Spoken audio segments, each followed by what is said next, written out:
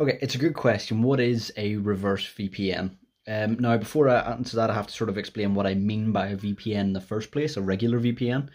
I don't mean it as like NordVPN, like what you might use to try and hide your internet traffic because you think it makes you feel safe online. It doesn't, but anyway.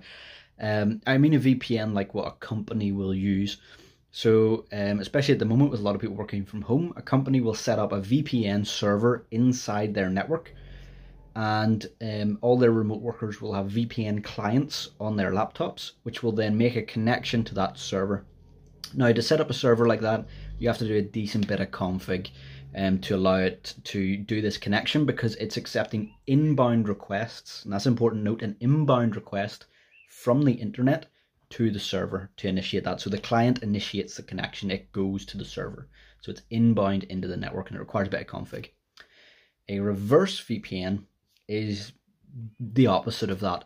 What an attacker will do, and it's typically an attacker, there's not a usual regular use case for this other than getting around firewalls. They will plant a device or set up a VPN client inside the network. So inside the network they're trying to attack.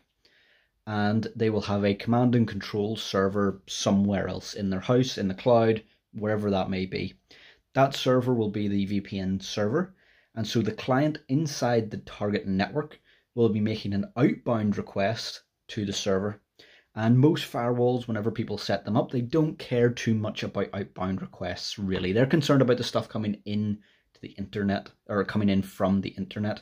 But the client on the inside network is making an outbound request, and it can make that request on port 443, which is HTTPS, typically open for HTTPS, which is internet traffic.